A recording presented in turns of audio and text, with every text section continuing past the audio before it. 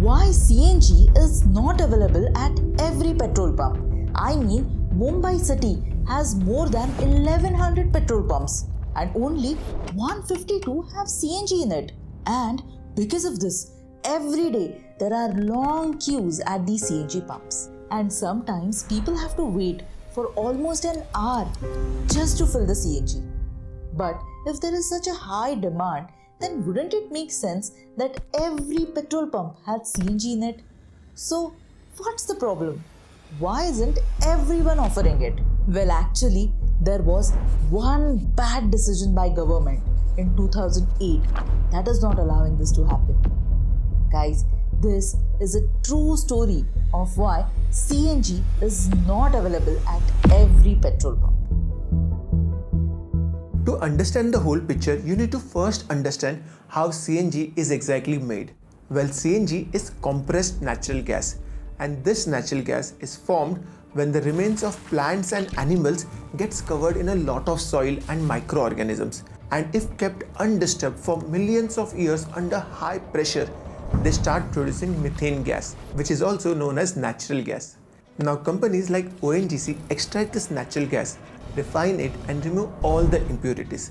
This refined gas is then supplied by companies like GAIL to every city via the national pipeline grid. Now every city has a city gas distributor who then supplies this natural gas to the CNG pumps either via pipeline or via trucks.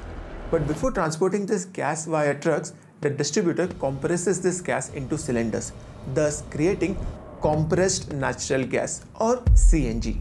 Now, this CNG is loaded into a CNG cascade trucks, and these cascade trucks travel to the CNG pump's location to supply this compressed natural gas. The pumps then connect these trucks' CNG cascade to their dispensing unit and supply CNG to the vehicles. But imagine if CNG from this truck is finished and the next truck has not yet arrived, then the pump is now out of CNG. And that is why you often see boards saying CNG finished or CNG not available. Now, one of the reasons why the second truck didn't arrive on time could be because of the long distance between the CNG pump and the distributor. The further away the CNG pump is from the distributor, the more the truck has to travel. And this also increases the transport cost for every kilometer. Now, beyond a point, the transport cost becomes so high that it no longer economically makes sense to open a CNG pump so far away from the distributor. And that is why when you go on a road trip, you see a lot of CNG pumps near the city or the town area where the city gas distributor is present, but you hardly see any CNG pumps in the remote areas. But distance is just one of the reasons why there is no CNG pump. Another major reason is electricity. You see, a petrol pump uses a small motor in its dispensing unit to pump the petrol from the storage tank to the refueling vehicle. And this setup requires a very little electricity. So even in areas where there is little to no electricity, you can run an entire petrol pump on just one small generator. Whereas if you want to put a CNG pump in the same location, things will be completely different. You see, petrol is liquid and can easily flow from one location to another, so a small motor is enough to do the job. But CNG is a highly compressed gas. The pressure inside the storage area is around 250 bars, and even the dispensing unit requires a 220 bar pressure to be maintained. So to compress the gas and maintain the pressure and safety, you require heavy equipments which require a lot of electricity to operate. And a single generator is not enough to run the pump 24/7. So if an area has little to no electricity, then it becomes really difficult to run a CNG pump. And this is the reason why it is very easy to find petrol pumps in remote areas but not CNG pumps. But wait, what about the petrol pumps inside a city? They have continuous electricity. They are also very close to the gas distributor. Moreover, almost every CNG pump has a very long queue, which indicates that there is a huge demand in that area. But then, why does the petrol pump right across the street not have CNG in it? I mean, wouldn't it make sense to have CNG in that petrol pump as well, so that the volume gets divided and there is very little waiting period? Moreover, even this petrol pump will make a lot of money. So why doesn't he add CNG? Doesn't he want more money? Well, actually, even if he wants to, he can't. Let me explain you why. You see, the natural gas, either extracted or imported, is right now available in this part of the country. But how will it reach to this other part of the country? And the answer is through pipes. You see, companies like GAIL transport this gas from one place to another through huge underground pipes. But gas reaching this other city is not enough, right? So someone has to further transport it to various CNG pumps. And setting up pipes inside a city is not as easy as it sounds. It requires a lot of investment, approximately 1 crore rupees for 1 kilometer. So now just imagine how costly it would be to set up pipelines across the city.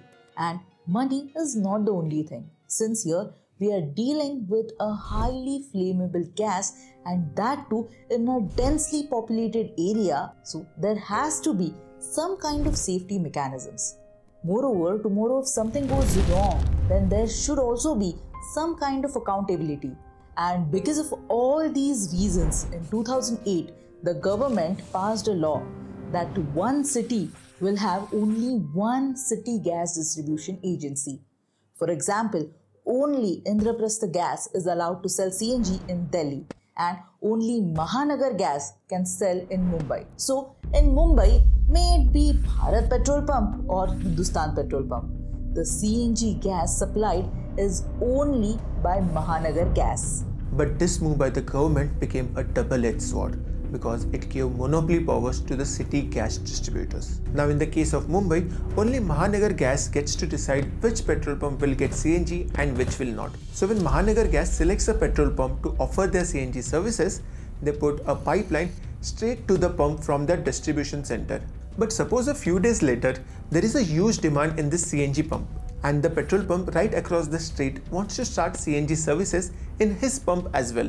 Now, even though he is ready to put in the required money and infrastructure, still he won't be able to start his pump because the decision to provide CNG is only with the city gas distributor. Now generally, this distributor companies authorize only one CNG pump in one area, so that all the vehicles from that area will come to that only one pump to fill CNG. But if they authorize another nearby pump, then they will have to put another pipeline to that pump, which will cost them even more money. But in return, that would increase the number of vehicles coming in that area. The existing volume would simply get divided into two. That means the city gas distributor will put in a lot of money to set up an additional pipeline for little to no additional profit. Moreover, a city gas distributor has little to no fear of losing customers, since the distribution company holds a monopoly in that area, which means no other company can come in, provide better services and steal their customers. So to conclude, the real reason why every petrol pump does not have CNG is because the city gas distributor holds a monopoly in deciding which pumps get CNG and which does not. And even if a pump wants to start CNG services, they simply cannot because of this monopoly. So guys, that's it from my side. If you learned something new, do hit the like button, and if you are watching this video in the first 7 days, then do hit the hype button.